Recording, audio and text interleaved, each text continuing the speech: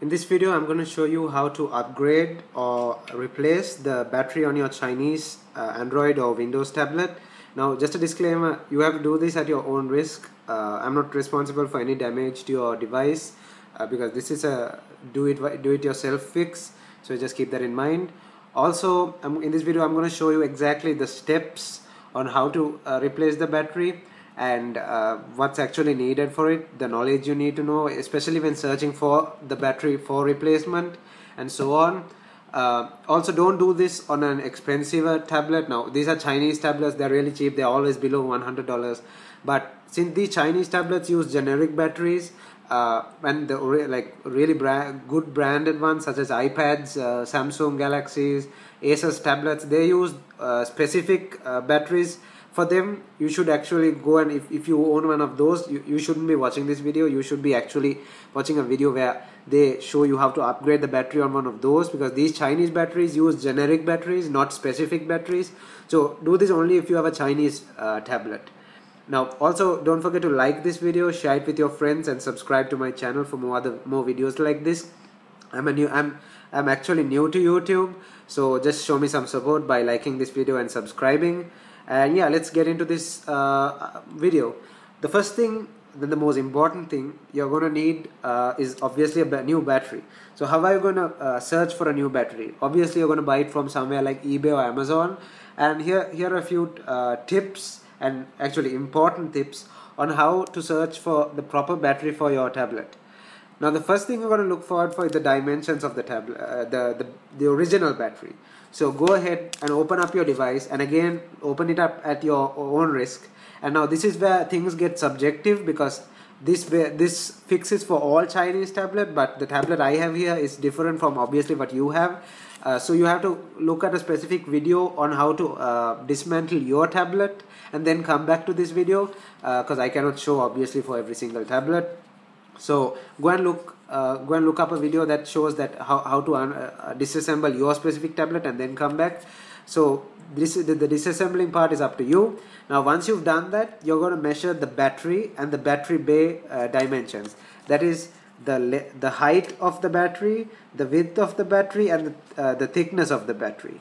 And the battery bay, the height of the battery bay, the thickness of the width of the battery bay, and the thickness of the battery bay. My value is slightly wrong. This should be actually 78, but you should measure it properly.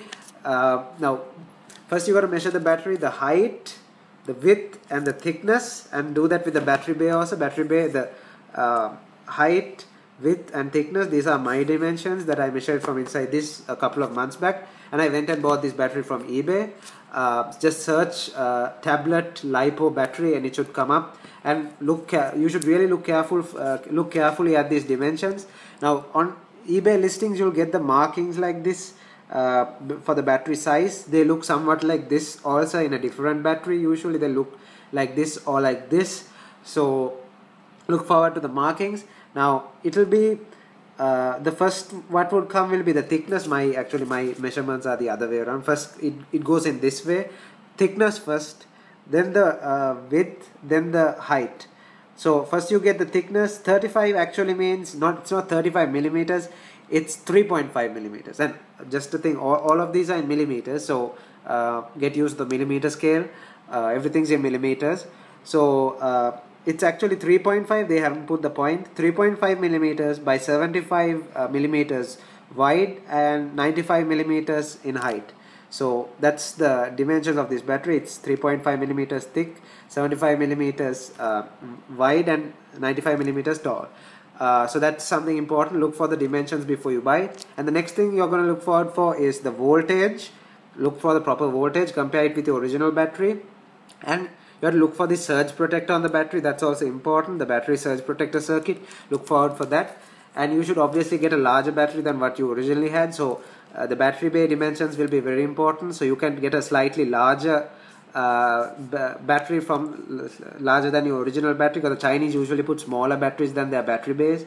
And yeah, so get a larger battery that fits within your battery bay size, not your battery size, your battery bay size. Get a larger battery that fits within that size and you'll be fine. Now let's go to the next part of this video. Okay, so what you're gonna need to for this fix is basically a bunch of tools, preferably plastic tools, and you're gonna go ahead and open this. Like I said, you have to look to another video for opening your specific tablet because it could vary from mine. It obviously will vary from mine. This is for all generic Chinese tablets.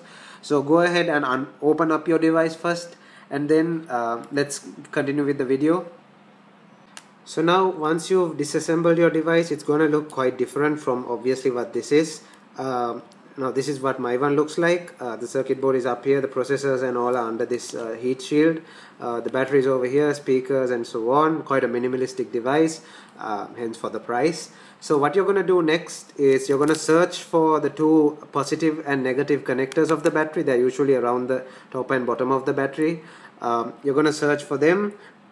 Mine's over there, so you can see the positive is marked and the negative is marked, but on some, maybe your logic board, maybe it's not marked, so you should actually take a photo or something just to remember which is which, because you can actually short out the circuit if you solder them the wrong way around. So plus is red, black is minus, so just take a photo of that while you're at it. And then what you're going to do next is you're going to desolder the battery. So now be careful when you're desoldering, because soldering irons are hot and you may burn yourself and the surrounding circuit. There are very sensitive resistors and ICs and so on at the top. As you can see, they are very sensitive parts. Be careful not to burn them. You may lift off the heat shield. Sometimes you may not have a heat shield either. Just be careful when you desoldering these things. So go ahead and desolder the two contacts, and then let's continue with this video. Okay, so now I've desoldered the two wires, as you can see there. Now what we are going to do next is lift the battery very slowly. Now be careful, because there are there's a lot of glue underneath the battery on most tablets, but my one has only glue on this part of it. I noticed this part is not pasted actually, but your one may vary. Like I said, this is very subjective, differs from tablet to tablet. Now all you're gonna need is, now if you bought a set of tools, like I said, a plastic set of tools, they're obviously gonna come with these guitar pick like things, or you can just go get a guitar pick for $1 from the music store.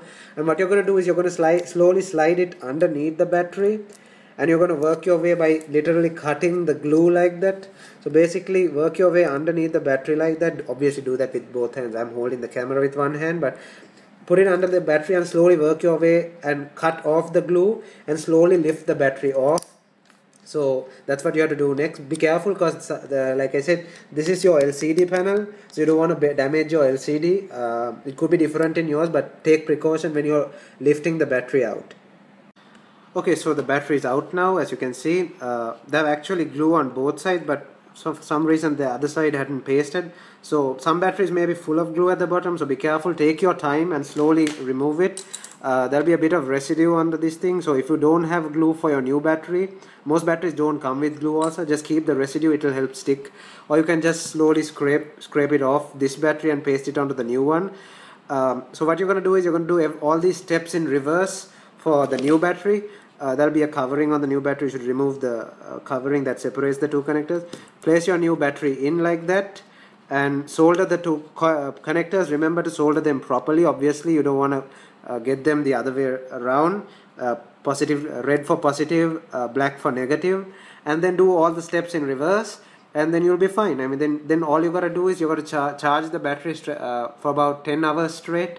It's a new battery, so you gotta charge the battery for about 10 hours straight on the charger. Use your original charger also, or if you have a really good charger, you should use that, like from a really good device. Use your original charger, charge it for 10 hours straight, and then you're ready to use it. So yeah, thanks for watching. Don't forget to like this video, share it with your friends, and subscribe to my channel. Like I said, help me out a bit. I'm new to YouTube. And yeah, so good luck with this fix, and I hope to see you in my next video.